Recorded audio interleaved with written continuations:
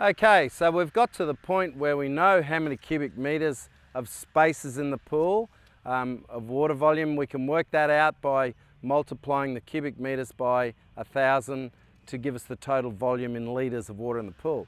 Now, the important part to realise at this point is that your dosing rates for all of your chemicals will be relevant to that volume of water in the pool. So then we go to parts per million, or mg/L, which is a weight to volume ratio, which means the same thing as ppm, parts per million, and we can then work out how much chemical is required in the pool.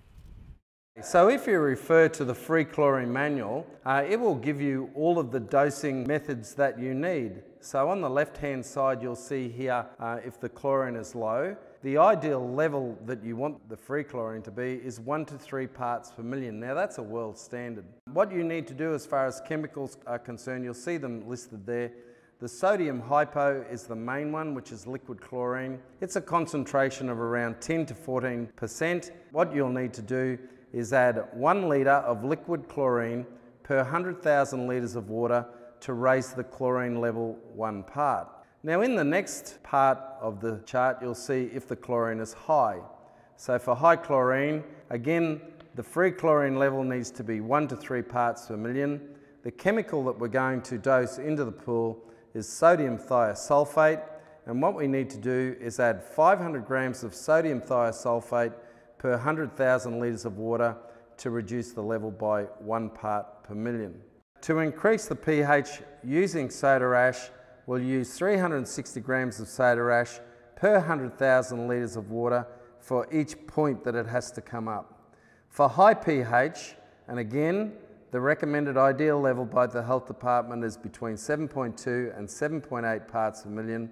We're going to use hydrochloric acid, and we'll mix the hydrochloric acid 1 part acid to 5 parts water. Always remember, put the water in first in the container and then the chemical after that. And we'll use 250 mils of hydrochloric acid for each point it has to come down per 100,000 litres of water.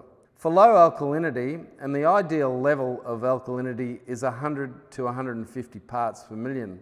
What chemical we're going to add is sodium bicarbonate. Add 1.7 kilos of sodium bicarbonate per 100,000 litres of water to increase the level by 10 parts per million. For high alkalinity, and again, the ideal range is 100 to 150 parts per million. We're going to use hydrochloric acid. We'll add 3 litres of hydrochloric acid per 100,000 litres of water to bring the level down by 10 parts per million. If the calcium is high, and always remember that the main chemical in water will always be calcium, the ideal range is around 175 to 300 parts per million. What we can use is CCD, so add 1 kilo of CCD per 100,000 litres of water to increase the level by 10 parts per million. If the calcium is high, it's always very difficult to bring it down if the source water is high in calcium, and you just need to be aware of that. But in the main, the calcium levels should range between 80 and 200 parts per million.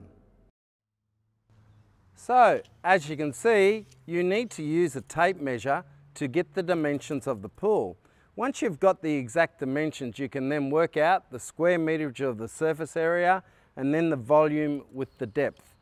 Don't worry about the water in the rest of the circulation system, particularly in the balance tank, because the balance tank is a confined space and it's very dangerous. Now always remember, make sure you dry off your tape measure before you let it retract back into its casing, because the water is very acidic and it will rust the tape measure.